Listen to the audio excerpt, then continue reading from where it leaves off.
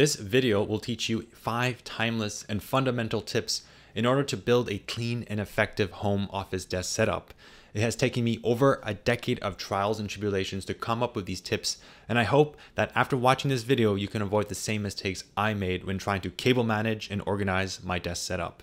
Also, stay tuned until the end where I will give 2 bonus tips that will help avoid serious, life-threatening office workplace injuries. So with the advent of work from home being at least a semi-permanent solution, it's becoming increasingly important to keep a clean, tidy desk setup in an ever-growing, demanding home office environment.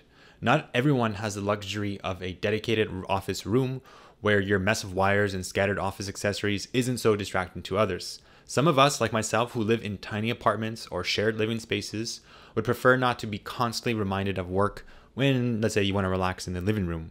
Even if you have a dedicated room for your home office, having a clean and tidy workspace can contribute to more productivity, reduce stress, and allow you to perform at your best.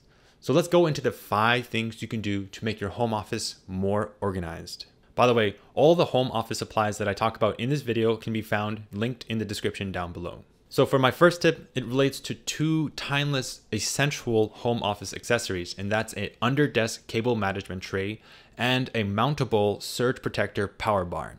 That's quite a mouthful.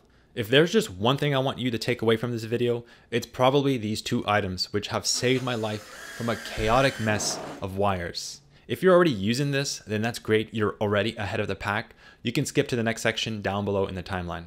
So the under-desk cable management tray is quite honestly a game changer, especially for how inexpensive it is. It usually comes in a pack of 2, which is great if you want to split the cost with a friend or use both, the more the merrier. This will make tearing down and setting up your home office extremely fast, which can be helpful if you move every year. I can't stress enough how simple a solution like this can make hiding wires, power bars, power bricks so easy. Best of all, you don't need to put any effort into tidying up the wires because you actually never see them, even when you're sitting or even standing. Installation is really simple. Just drill the included screws right into the wood. Make sure that your desk is thick enough. Pilot holes are not necessary, and it doesn't need to be perfect, honestly. I recommend planning where you want to mount it first in case you want to route some wires or mount other items nearby. As you can see in my example, I mounted mine near the top right of my desk, and I also actually drilled a surge protector power bar onto the desk, which is also another great idea to save space. Big warning here, don't make the mistake I made of mounting the under desk tray too far to the edge of your desk. This could prevent you from clamping a monitor stand, which is extremely useful, and I'll talk about that later. Speaking of surge protectors, I highly recommend getting a desk or wall mountable surge protector power bar in conjunction with the under desk tray. The 2 accessories work in tandem to reduce the number of wires having to touch the floor, which overall gives a much cleaner look, and it also makes it very easy to operate a standing desk because you don't need to worry about having that extra slack when you move the table up and down because it's all fixed. My recommendation is for the Tron surge protectors, which you can buy on Amazon. They handle a lot of joules in case of a surge. The plugs are very well spaced out for those annoyingly large power bricks like the MacBook charger, and they offer USB-A chargers, which is extremely convenient. It helps you save the number of ports you have to use. And most importantly, they are certified for US and Canada usage, so you know it's not going to cause a fire hazard. I will put a link for those power bars in the description. Okay, so moving on to tip number 2, and it has to deal with drilling holes. Yes, you heard it. Drilling holes is essential for tip-top cable management, but you can get more creative by mounting a light fixture to save even more space. I live in a tiny apartment, so every little bit of square inch is precious. It's imperative that I'm able to put my desk flush against in towards a corner in order to maximize the space. But there are 2 annoyances that come with that. First is that you can't put a tall lamp behind the desk because the desk is already flushed against the wall, leaving no space for any other type of furniture. And second, a pet peeve of mine is that when you have black wires hanging off a height adjustable desk, they can easily rub against the wall while you move the desk up and down, and this causes all sorts of scuffs and damage to the wall. So if I want my desk just barely touching the wall and I have these kind of wires hanging off the edge of the desk, I wouldn't be able to move my desk really close, like we're talking centimeters away from the wall. And every little bit counts, especially when you're in a smaller room. I just can't stress how much utility I get now after having drilled this 1.5-inch hole on my IKEA desk. Now, if your desk already has a hole for cables, then you are one of the lucky ones because most tables, at least cheap, inexpensive tables, don't have holes for cables. Now, before you go out and start drilling holes into your desk, I want to give you a few pointers to protect the wood. I highly recommend to put some painter's tape around the drilling area so that you don't split the wood. Also, you don't want a hole that is too small where cables can't fit, but you also don't want something that's unnecessarily large, for no reason. So I think 1.5 inches in diameter is the sweet spot. And I was able to route a ton of wires from my monitor, laptop, and also my PC. Here's a case where I made a mistake. I drilled a hole way too large. I also forgot to use painter's tape to prevent the wood from splitting. In my other office, I did a much better job and it looked professional. I even drilled another hole to route my IKEA lamp through my desk. Yes, you heard it, through the desk, to make use of dead space in my tiny apartment. And yes, moving the desk up and down still totally works. Okay, let's go back to the big hole I made, the big mistake. So to fix this, I ended up covering the atrocious hole with GroveMade's large desk pad and then routed all the wires behind my MacBook in order to hide them. So just be careful when you're drilling holes in your desk, but trust me, it's definitely worth it and you'll do a good job. One quick pro tip when trying to clean the appearance of your messy wires, especially when you have a bulky PC that needs to sit on your floor, is to use cable covers. There's two types of cable covers. One is the one that is made of soft fabric with Velcro to open and close it, and the other one is a little bit more of a rigid plastic cover.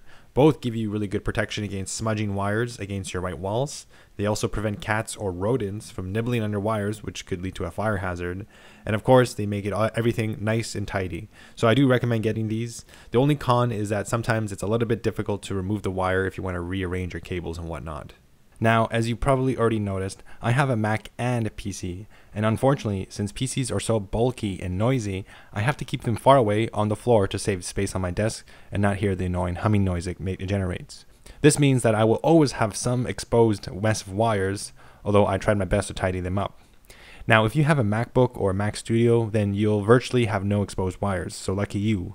It really sucks to be a PC owner just so that I can play video games like CSGO. So for my third tip, it has to deal with all the headphones that we have.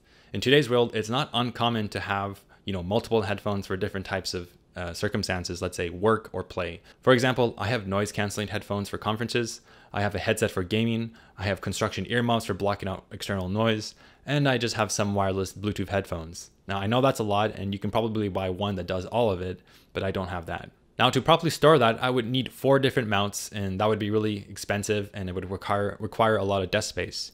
So what I would propose is to get these headphone stand hangers that are super easy to install under your desk, and each one can hold up to 2 large headphones. And you can store other things like cables or even your Oculus Quest controllers. So these are really nifty little tools that you can just simply put underneath your desk and hold all your different types of headphones and other types of gear in order to save desk space. Oh, and if you want even more desk space, I highly recommend getting one of these mini stick-on drawers. It uses an adhesive to simply put it on the desk. I can't stress enough how much it is of a joy to use daily. I put all kinds of knickknacks like thumb drives, my pen, my glasses, and even a handy dandy nail clipper in case typing with long nails gets way too annoying. Moving on to tip number 4, and it's to get rid of your monitor stand, which takes up a lot of desk space, and use a monitor mount. So by clamping your monitor to your desk, you free up a ton of space that would otherwise be occupied by the large feet of your monitor. Another huge advantage with desk-mounted monitors is that you get more ergonomics out of it so that you can position your monitor at the perfect eye level height. You can even rotate it 90 degrees for a portrait mode, which can be handy especially if you're a coder and you really value vertical screen real estate. So the monitor stand I got was some cheap generic brand off Amazon, and surprisingly it works very well, especially for how inexpensive it is. It's easy to set up. I was able to hold my 27-inch monitor, which is pretty heavy, and I was able to move it around, and it just worked very well overall. I'll leave a link in the description for that specific product. Okay, so let's talk about my 5th and final grand tip, and that is to invest in a desk shelf system. Right now, I'm using GroveMade's desk shelf, which has completely transformed the look and feel of my desk setup. I love the walnut accent color it provides, and it definitely spruces up my boring IKEA desk. If you have a fixed height monitor, this desk shelf solves that problem, especially if you don't want to get a monitor stand. Most importantly, it does a fantastic job at hiding all the messy wires and just giving more room to store accessories like an external hard drive or my speaker. Just by adding some air plants near my monitor, the overall aesthetic has really kind of made my environment feel more calming, relaxing, and this has really helped reduce stress and made me more productive overall. If you want to learn more about Grovemade's desk shelf, I made a whole video review about it, which I will leave a link in the description. Also, I definitely recommend checking out Grovemade's line of desktop accessories because their high quality materials and craftsmanship means their products will last a lifetime, and it just, in my opinion, just makes it a worthy buy it for life investment. For example, one of my favorite accessories from Grovemade is their MacBook dock, which not only looks very luxurious and amazing with its merino wool felt lining, it also just saves a ton of desk space by orienting my MacBook in a vertical position. Alright, so those are my top 5 desk setup tips. Now I want to quickly mention 2 bonus home office tips to boost ergonomics and also kind of avoid really serious workplace injuries. So before we talk about that, I just want to quickly mention that if you found any of these tips helpful, please do me a favor and give this video a like so it ranks up on YouTube's search. It takes a lot of time and energy to produce these videos, so if you want to support the channel, it would be super appreciated if you just give a like. My first recommendation is to get some kind of smart bulb behind your monitor. Why a smart bulb? Well, we'll talk about that in a second. So the way I mounted the smart bulb behind the monitor is using this really awesome, inexpensive gooseneck lamp that I got from Amazon. And this is perfect for the situation because it fits perfectly behind the monitor, doesn't take a lot of space, and it bends in any direction you want.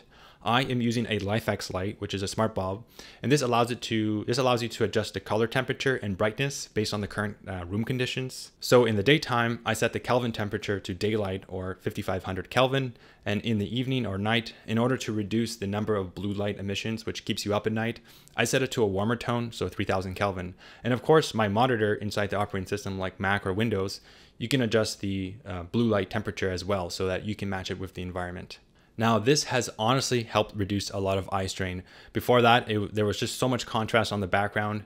And by having this backlight, you kind of just make the background less contrasty, and then just, it's just easier on your eyes and reduces eye strain. If you still find your desk setup lacking light, I highly recommend investing in one of these inexpensive monitor light bars. The one I have is the Quintus Screen Linear Light Bar, which is a way cheaper version than the BenQ one, which does exactly the same thing for a much less price. This light bar further creates less contrast and promotes better lighting conditions to reduce eye strain. It doesn't cause any glare on the monitor, and it saves space. And the best part is that it's powered by my monitor's USB, so when I turn off the monitor, the light also turns off as well. Okay, so for my second and last bonus tip to get the best ergonomics, I recommend buying a 3M gel pad that spans the whole length of a full-size keyboard and mouse. It's important to get the full length one and not like maybe just the keyboard or just the mouse because you want both your hands to be perfectly aligned and at the same height. Now I've tried so many different wrist pads and different sizes and ones that are broken out into the keyboard and then the mouse and then just the keyboard only, and I found that they all were just very uncomfortable. This 3M full size wrist pad has honestly, the gel, like the quality of it is just absolutely amazing, and it's super soft, and then it's not too high, it's not too low, it's at the perfect height. This super long wrist pad has seriously prevented a really serious condition called repetitive strain injury. This type of injury is not a joke. It can be very debilitating, especially if you have a long career in like coding or a lot of office work where you have to type a lot. So it's very important that you protect your wrist and that you get proper alignment. So this is very good for your long-term health. Anyways, that's it for this video. I will leave links for all these items I mentioned in the description of this video, so don't forget to check them out. And as always, if you have any questions or comments, or maybe I have a tip that I forgot to mention, please let me know in the comments section down below. Thanks for watching, and I will see you in the next video.